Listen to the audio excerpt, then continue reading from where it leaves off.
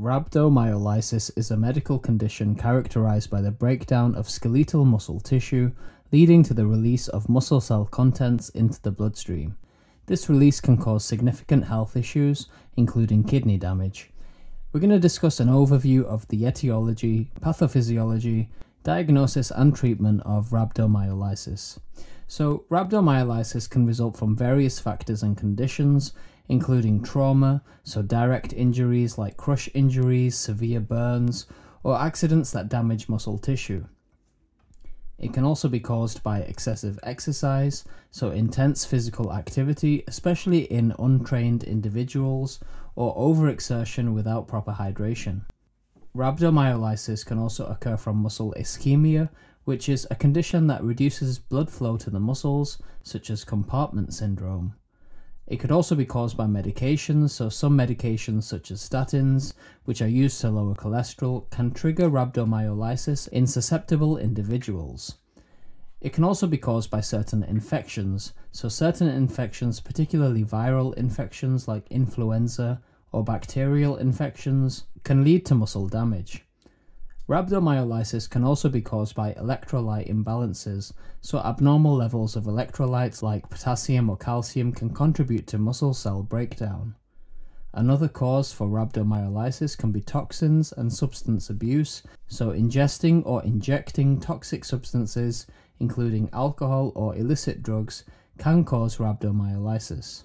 Some people also have a genetic predisposition to rhabdomyolysis. They may have rare genetic disorders such as McArdle disease or myoadenylate deaminase deficiency, and these can increase the risk of rhabdomyolysis.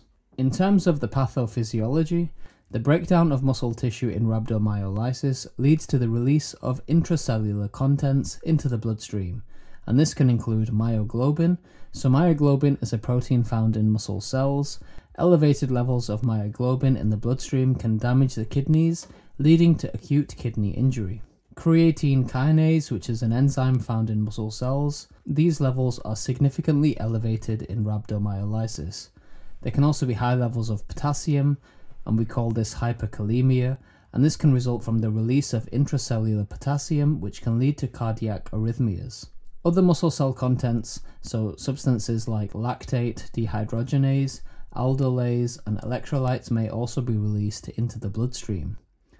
Rhabdomyolysis is typically diagnosed based on a combination of clinical symptoms and lab tests, which include a clinical evaluation, so symptoms such as muscle pain, weakness, dark urine due to the myoglobin in the urine, this is called myoglobinuria, and certain swellings may raise suspicion of rhabdomyolysis.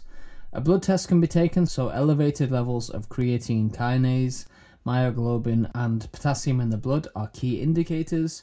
A urine test can be done, so myoglobin in the urine, we call this myoglobinuria, is often present, and this can cause the urine to appear dark or reddish brown.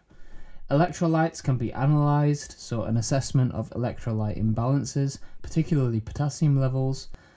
And we can also do some imaging like ultrasound or MRI to evaluate any muscle damage and any underlying causes. So in terms of treatment, there is a few things which need to be done to manage rhabdomyolysis, and this involves addressing the underlying cause and preventing further complications. The first is hydration, so intravenous fluids are administered to help flush myoglobin and other toxins out of the kidney and prevent dehydration. Electrolyte management is important, so correcting these imbalances, particularly the hyperkalemia, to prevent cardiac complications. And we need to treat the underlying cause, so addressing the condition or factor that triggered the rhabdomyolysis, such as discontinuing any causative medications or treating any infections. Pain management is key as well, so pain relief medications can be administered to help manage muscle pain and any discomfort. And further monitoring is usually needed, so monitoring of kidney function, electrolytes and other vital parameters is crucial to detect and manage complications like acute kidney injury.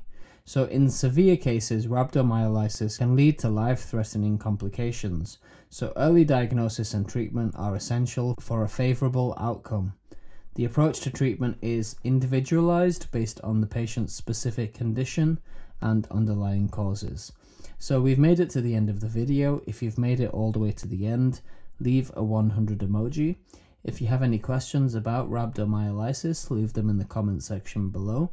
Make sure you like, comment and subscribe, and thank you very much for watching.